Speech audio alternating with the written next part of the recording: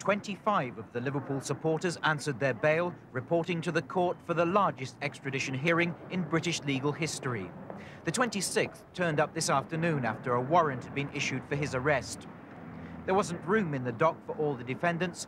Most took seats normally occupied by court officials and reporters.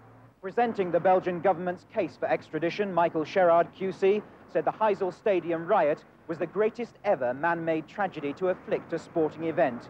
The defendants, he said, were among the men who caused that tragedy.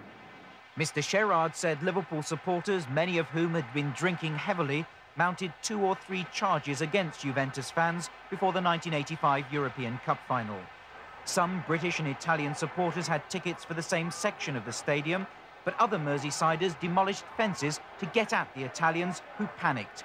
39 people, 34 of them Italians, were crushed and suffocated when a wall collapsed under the pressure. The court was told Merseyside police studied video recordings of the riot before picking out the 26 defendants. The prosecution said one of the defendants, when questioned by police back in Liverpool, said, "We were animals. I'm ashamed and sick. I didn't care which Italian I hit. I lost my head and started hitting anyone." The court is expected to take 2 months to decide if the Liverpool 26 will be extradited. In Belgium, the charge of manslaughter, if proved, carries a maximum sentence of 15 years.